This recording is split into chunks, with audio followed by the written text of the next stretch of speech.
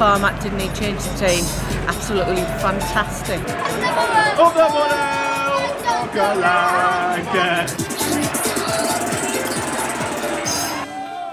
Santa might be a Boro fan, but he didn't bring as much luck at Burnley, did he?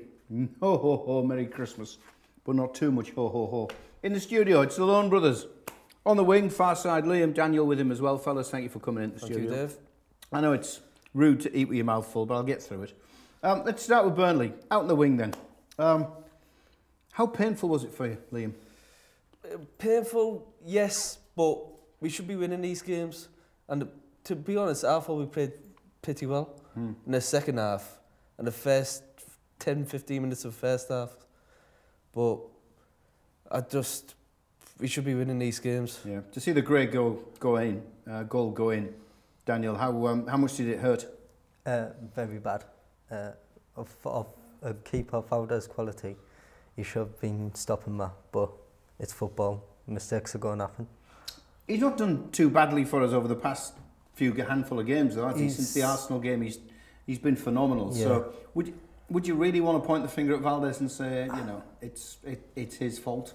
No, not really. But if only it came up from him, like he had it stopped until he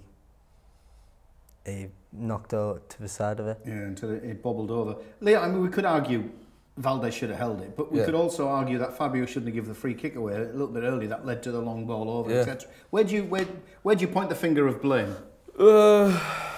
It's difficult, Dave. I don't think you should have conceded a free kick in that position. It was just an easy dead ball situation, and yes, Valdes should have kept hold of it, but he's a quality of a keeper. He is. All the trophies he's won. You can't blame just one person. You have to blame for your team. I agree with you. And being a former Boro keeper, I wish I was a Boro keeper. I was a Boro junior keeper. Being a former keeper, of course. I am a member of the goalkeepers fraternity, so you can't blame the goalkeeper. Good. How damaging was it though? Because you look at the league table now and you see Burnley sitting above us. We could have been, you know, a chunk of points further away. 4 from the drop zone. We could have been 7 from the drop zone if we'd have won that one. How damaging was that defeat? To be honest, you can't really tell until Liverpool, the last game of the season. You just can't. But we've got a 4 points gap from Sunderland. In my opinion, it's out of from 18th to 12th, 11th to get our last relegation place. Because I think others want you going down. Yeah. Do you get a feeling in your water at all that it might be damaging that Burnley result or not? No. We always knew it was going to be difficult going to Turf Moor. Because we won 16 points out of the last 20 or something there. So we know it was going to be difficult. Didn't expect to lose. Maybe we should have drawn the game. But I think we're still up. I'd have been quite happy with the last minute 1-1. Get in. Right, last season's wrong, but it wasn't to be. Substitutions. Aito's decision to bring on subs with 4 minutes to go, that sort of thing. Getting a bit of a panning from fans. Where do you stand on these very late changes? To be honest, at Burnley, I didn't think we needed to make a change at all. You didn't think so? No, I thought the side he put out was good. If we were attacking, we just weren't getting the goals going. Only one substitution I made was bring Jordan Modes on, give Negredo someone to work with up front. You're asking for 2 strikers. Yeah. It's like asking for that pig to fly past the window, isn't it? It's not going to happen, we know. Liam, where do you stand on the subs and the changes? I agree with Daniel. On Monday with Burnley, we were 0-0. I thought we would play for a draw from start. We didn't need to, but some of the subs we make are stupid ones. Like Liverpool, when we 1-0 down, we've got 2 strikers on the bench. We bring 2 defensive midfielders on. And Southampton, Traore, bring them on 10 minutes to go. It takes them 10 minutes to get started. What do you think? Well, I mean, if you were Aito, it's the big question, isn't it? And that's what a lot of fans are saying. What do we know? You know, he's the boss. He's the man in charge. He knows the players. But if you were Aito, what would you have done change-wise? Would you have not bothered all the way through? No.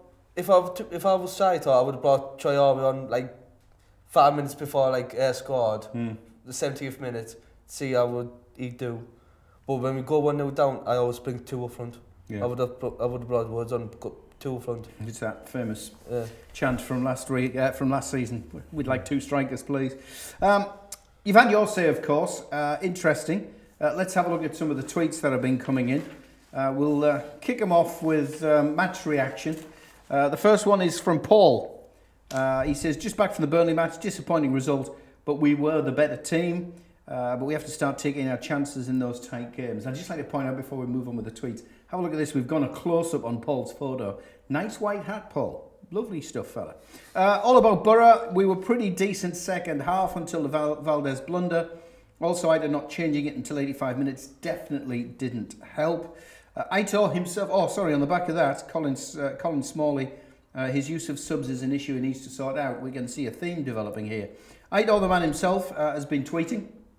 It was frustrating because we think we were better than Burnley today. We had chances to score, but must now learn from this and keep going. On the subject of him learning, Gibson is King tweeted, hopefully that defeat will finally teach AK the lesson he keeps harping on about learning.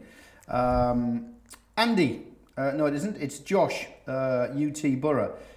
We play counter-attacking football away from home and he doesn't play our only fast player, it beggars belief. And Andrew Roberts, no relation whatsoever. They were there for the taking. So it's interesting, the fans themselves are starting to become a little bit vocal, but a lot resting on that substitution and not making effective changes. Like we saw Dyche did, the ginger nut himself decided, needed to make a change, weren't breaking Boro down, and he made a change. Yes. You'd like to see that with Aito? Yes, if it's like a dead game like it was on Monday, maybe bring like Troy Owen, bring a bit of pace on, bring like replacing the Negredo, bring Woods on, like you say, like we saw last season. Love scoring against him. Yeah. Well, it did finish. It did finish 1-0. Let's get Joe Nicholson's take on the match. So it was a disappointing Boxing Day for Boro, who went down 1-0 away at Burnley thanks to Andre Gray's goal 10 minutes from time. It came when the Burnley goalkeeper Tom Heaton kicked a long ball upfield and it was flicked on by Sam Vokes. Gray volleyed it home, the ball wriggled under the Middlesbrough goalkeeper Victor Valdez, who did make a rare error, but I don't think you can heap all the blame on him. He's made a couple of really good saves in recent weeks and won us a lot of points, improved considerably since the start of the season, but it was quite a disjointed, gritty game, not a lot of quality, a lot of tackles, a lot of bookings overall, and it was a fine margin in the end that won the game. Gray's goal in the 80th minute, but it leaves Boro 15th in the table, probably where a lot of us expected them to be at the start of the season. They're still 4 points clear of the relegation zone going into the game against Man United at Old Trafford on New Year's Eve. Thanks for that, Joe. We touched on it just before Joe's match report there, fellas. There seems to be a polarisation of fans. There doesn't seem to be an awful lot in the middle now. It's either Aito's the best thing since sliced bread, or he certainly isn't the best thing since mouldy bread. Just having a look at some more tweets that have been coming in to give you an idea. Thousands of them all over social media, just a representation here. David, I used to be a huge AK fan, but when you see the same problems from when he took over, something is wrong, not as good as people think he is. David Gibb on the back of that said, remind me where we were when he took over and the average crowd. So you can see what's happening. Somebody will come out and criticise and then somebody straight on the back on the defence, or vice versa. Keith, the worst thing about Boro losing is having to see those stupid tweets by fans who don't have a clue. Paul Jenkinson on straight on the back of that. It's because people care. My mum could do better than that. Again, praise, then straight fire criticism. Mark Shalliger should have had subs on earlier. Kranker has no idea. The Boro blogger did the same. Kranker needs to see we're poor going forward. With Stuani on the right. It worked in the Championship, but it won't work in the Prem. And then Craig straight on. Mate, I don't enjoy football sometimes, but he'll keep us up and kick on with better players going forward with him. Hutchie, totally agree. It is a polarisation. Is that a bit dangerous for us supporters to see two camps developing here? I don't know. I think it's a good thing because to have different opinions, because not everyone's going to agree. Opinions are great. They're fantastic, aren't they? But when you have fans divided over the manager, something's not right. Yes, he's not making the right subs at the right times, but he's brought us up. He's made us a whole times better than Mowbray did. And that's what fans need to see. That he's invested wisely in the Premier League. we brought some great players in, and he's going to have to take his time to find out which is his best team in the Premier League. So you're still very much in the Aitor camp. You know, he's got us where we are today. Let's give him more time and see how he does. Where's your thoughts on this, Liam? I don't see the other side what's moaning about getting him sacked. When we got him 3 years ago, we were pretty much in a relegation zone in the Championship, getting 12, 13,000 people in. And in the 3 years, he's got us to the final, promotion, Cup wins, Premier League. It's always going to be hard this season. We weren't going to win for the Premier League like Leicester did last season. I suppose maybe another half dozen games or so. Let's see how the results go, and that will dictate. You know, nobody else can dictate. It'll be the results that dictate how this swing between the fans goes. Okay, interesting one, that one. Another interesting one is what we've been doing since we came on air. What was it, back in April 2016? It's the end of the year, so we thought we'd dip in to do a bit of a season review and see who we chatted with. Here's part 1 of 2016. This is pre-promotion. At the time, I was just pleased that we'd scored and we were winning 1-0. I didn't think anything of the relevance of what I'd done. And it was only half-time, I've said this before, where Robbie Mustoe had turned to me and he went, "You lucky so-and-so." I said, "What do you mean?" He said, "Well, it's the first goal, isn't it? That's the first goal." And ever since then, you know, it's the one thing that people mention every time they see me, or if I get fan letters, or, you know, it's always mentioned somewhere along the way. So whilst at the time I didn't think anything of it, as time's gone on and I moved away from the club and Boro fans have been in touch, it's the one thing that everyone mentions, and now when I think about it, I'm really proud to have done it, and it's, you know, it's something that I'll never forget, and it's in the record books forever. We had to win the last game of the season to go up, and thinking back now, if the scenes that happened in '66 happen at the Riverside next week, you know, it'll be absolutely tremendous, because in all my career I never saw anything like that, those scenes that night. I'd played at Ayresome Park in front of 50,000 when we played Newcastle and Sunderland and things like that. But, you know, that night, reputedly, there was 40,000 there, but, you know, they were sat round the running track. There must have been 50 to 60,000 there, you know, at the end of the night. What a great time to be back in the Barclays Premier League. And for me, I get to talk about Middlesbrough next season here on TV, on NBC. I'm an analyst. We cover the Premier League here in the United States, and I am going to say so many good things about Middlesbrough Football Club. I can't wait. Congratulations again, and what a good job well done. I've got to be very quiet, because just over there's a man who supports Man United. That side's Man City, and here indoors is a Liverpool supporter. My son's in there as well, who supports Everton. So from the heart, I'm really pleased that you're coming up. Welcome to the Premiership, and good luck to you all next season. Bye for now. See you soon. We're Middlesbrough. We're Middlesbrough. Everywhere we go, everyone will know. We're Middlesbrough. We're Middlesbrough. We're Middlesbrough. Everywhere we go, everyone will know. We're Middlesbrough. But it's been a great season. I wouldn't say the most entertaining season. You know, at times it's been, well, I'd use the word boring at certain times. But the objective was to get promotion, and fair play to Aitor Karanka.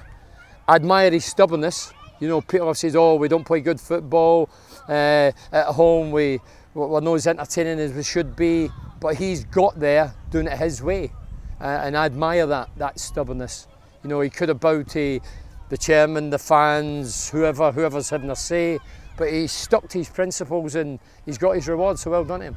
So some memories and thoughts there of building up to the promotion game, that Brighton game at the end of the season, and obviously the celebrations after.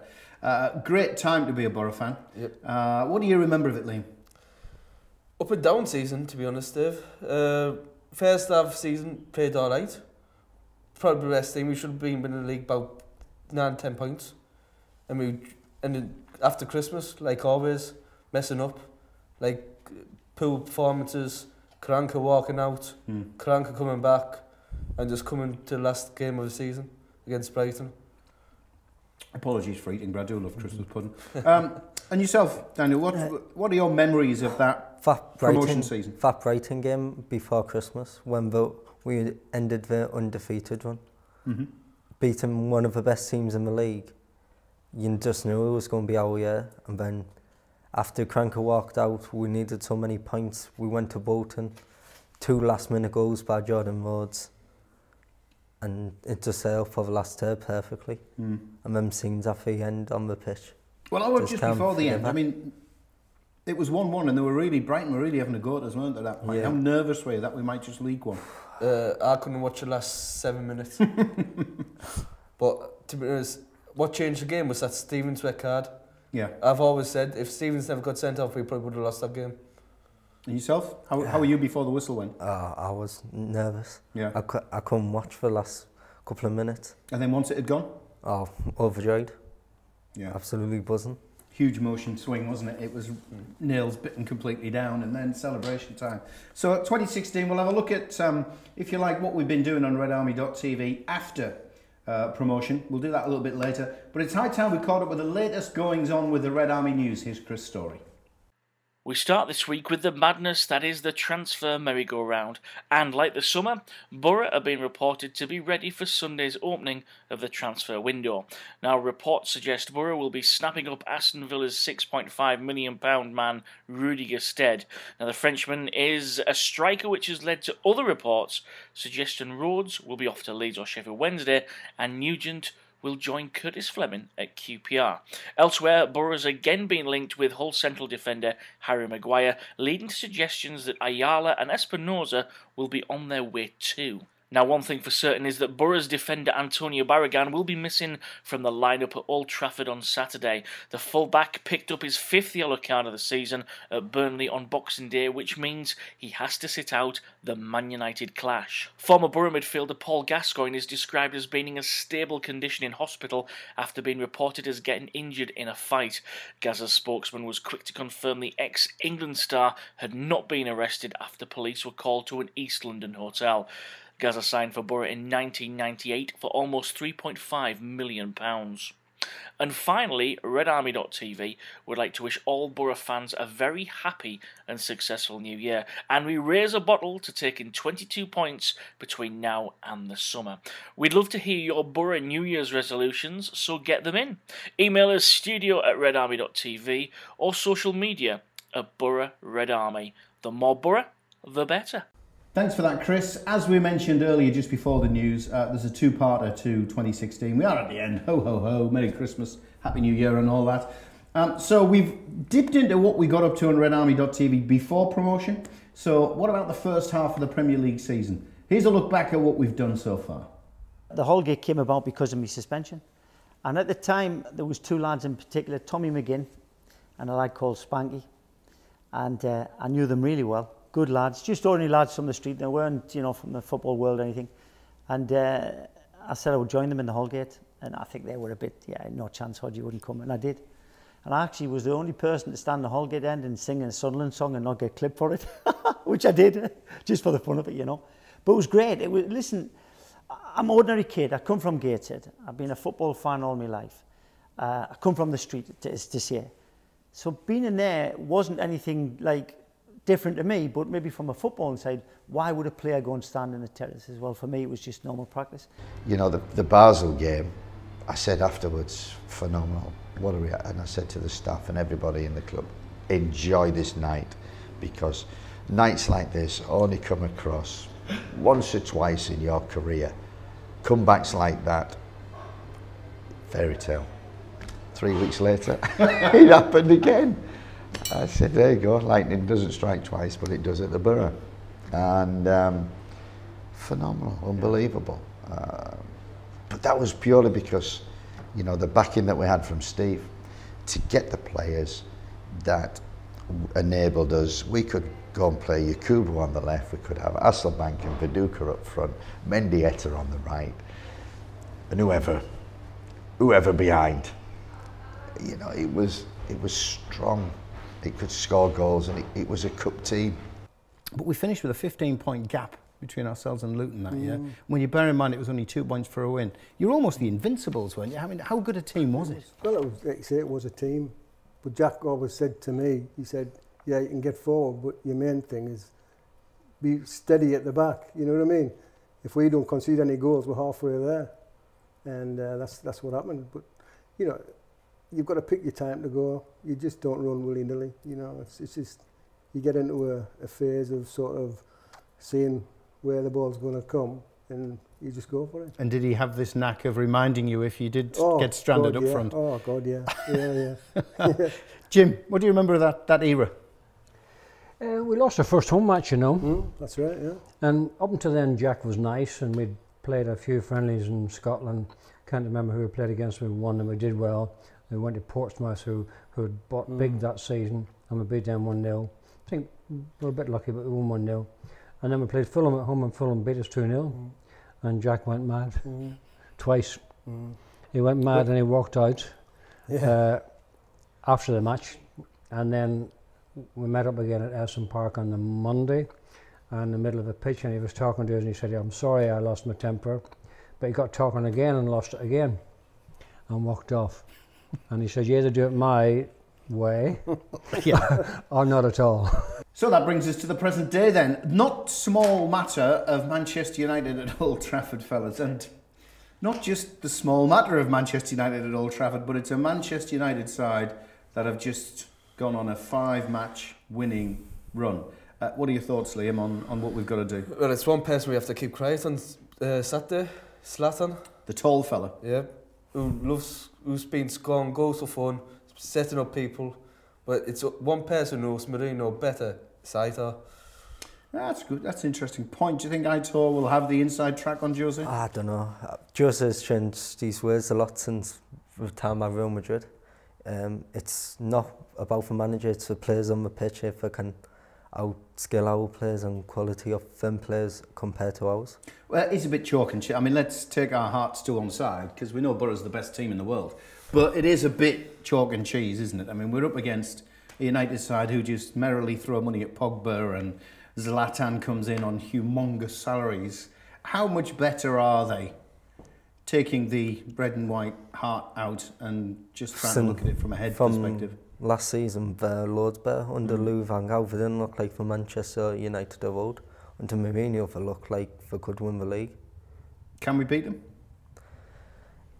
I would like to say yes, but I don't think we can. I was going to say, my next question was, do you expect us to beat them? No.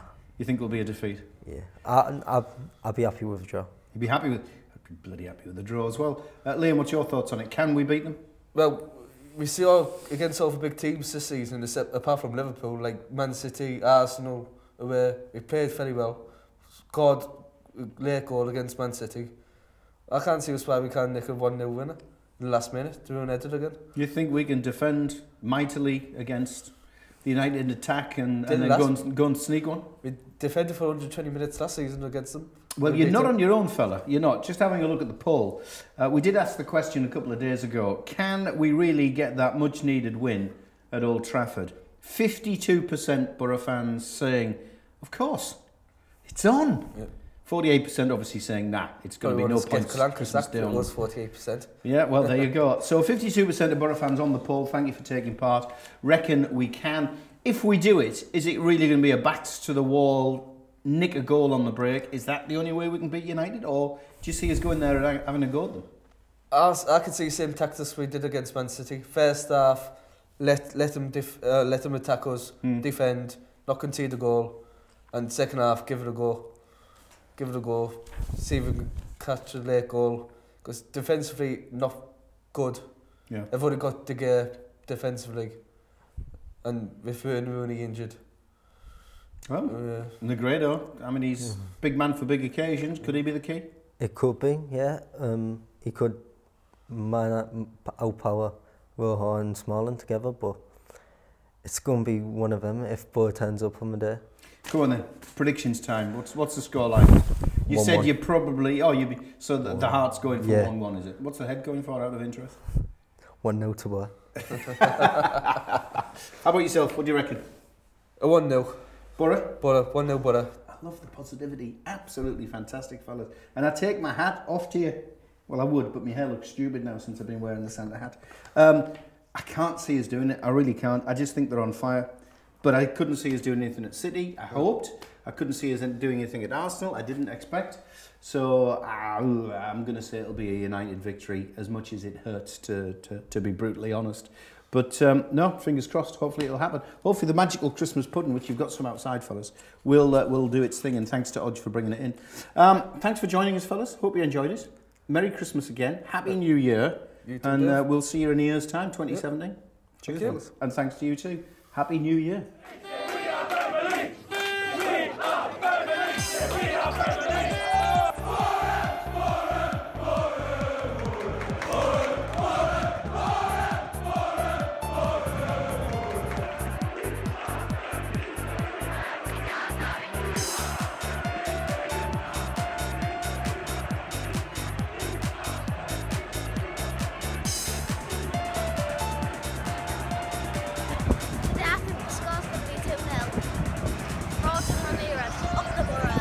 Come on, Boro, we can beat these Saturday. Come on, lads, believe, come on!